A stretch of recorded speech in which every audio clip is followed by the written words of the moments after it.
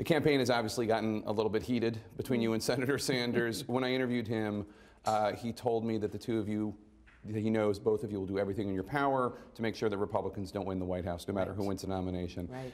But he also told me that he has his doubts about what kind of president you might make.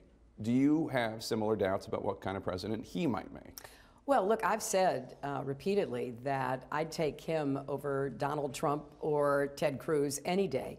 I think people know that I will be a president who will follow through on what I've said. That's why I've laid out plans. I want to knock down all the barriers that stand in the way of people getting ahead and staying ahead. I want to protect people's rights. I want to protect our country. I want to unify our country. And I think I'm in a very good position to actually get that done. But do you have doubts about what kind of president he might be? No, I don't. I mean, I don't have anything negative to say about him.